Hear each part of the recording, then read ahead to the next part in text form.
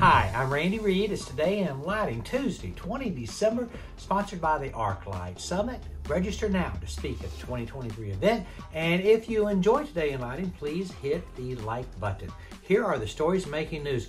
Yesterday, we published our December issue of Designing Lighting, and Thomas Patterson and Sean O'Connor were named our Lighting Designers of the Year. Read the article to find out why. We did a deep dive on Circadian-Effective lighting. Everything you wanted to know is in the article, and we had experts from all three methodologies assist. So it's a very well-balanced piece.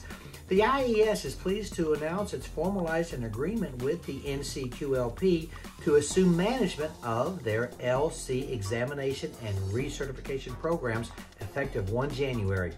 Another very bold move from IES. The DLC has released a request for proposals for a consultant to conduct an exploratory analysis using application examples and retrofit scenarios to analyze the impacts on annual energy cost and savings for Luna qualified luminaires compared to non-Luna luminaires. Interesting. Dialight has a new interim chairman. David Thomas will assume the interim role until a permanent chair is found.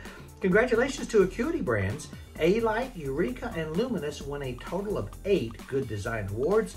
Details at Edison Report. And the Dow was down 163 yesterday. The NASDAQ dropped 159. Acuity beat the trend, though. They were up a nickel. That's it. Go light up the world. Have a great day. Pray for peace.